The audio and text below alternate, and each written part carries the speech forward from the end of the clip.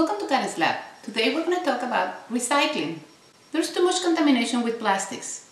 In this case, with expanded polystyrene, or better known as styrofoam. What do we need to do? Yes, let's ban it. Hold on.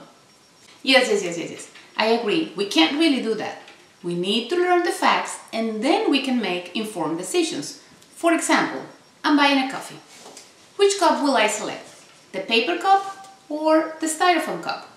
Is this one really recyclable? If you look inside, it has a wax lining. If it were only paper, it will not be able to hold on to liquids, especially hot liquids. Okay, now I have my paper cup with a wax lining. To hold on to hot liquids, you have to add on a jacket, a cardboard jacket. Okay?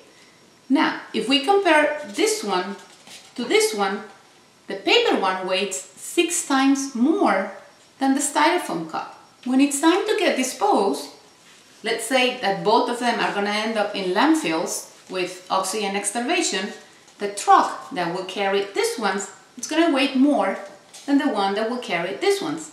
Therefore, it's going to use more gas. Paper or plastic? Quite confusing, right?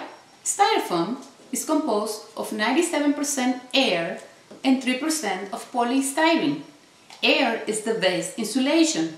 Therefore, you don't need a cardboard jacket to hold on to hot liquids. You can pour the coffee in here and you're not going to burn yourself. Styrofoam has a lot of advantages.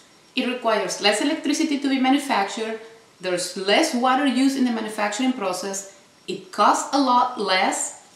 Great advantages, right? But it has also a big disadvantage. Since it is very light, it easily flies away and ends up in a lot of places. You can recycle polystyrene. Look in the back and it has number 6. But not many facilities want to take on the job of recycling styrofoam because you have 97% air. Basically, you're carrying air in the truck to recover only 3% of plastic. Therefore, we need people like you to invent new ways to recycle polystyrene. We use it every day. For example, in school cafeterias, there are styrofoam trays. There are millions of trays that come out every day. There are some schools that have acquired an oven and they collect all of these trays, they put them in the oven overnight, and then in the morning they collect 3%. And then that block that they collect, they can send it on to be recycled as 100% polystyrene. Can you think of any other method to recycle polystyrene? How about using some chemistry? There are some chemicals that dissolve styrofoam, for example acetone. There's also another one that comes from the orange peels. It's called limonene. It would be very attractive to develop a smart trash container. That, for example, when you dispose of your plate, it will spray with some acetone or limonene and it will release the air right there. We tried to put some acetone in this paper cup. It holds on to it beautifully. How about if we transfer this acetone to the styrofoam cup? Oops! Let's try some other cups.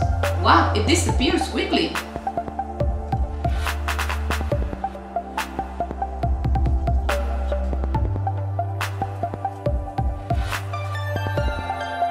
How about an ice chest? Let's do a happy face. Here we're gonna do a sad face.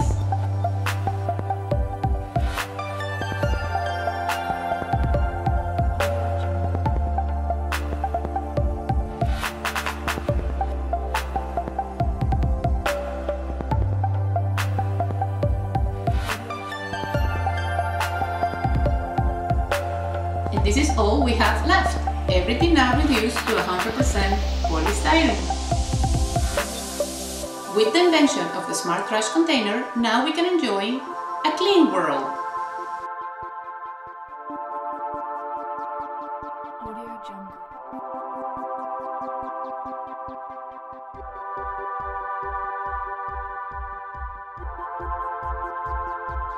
Audio Jungle.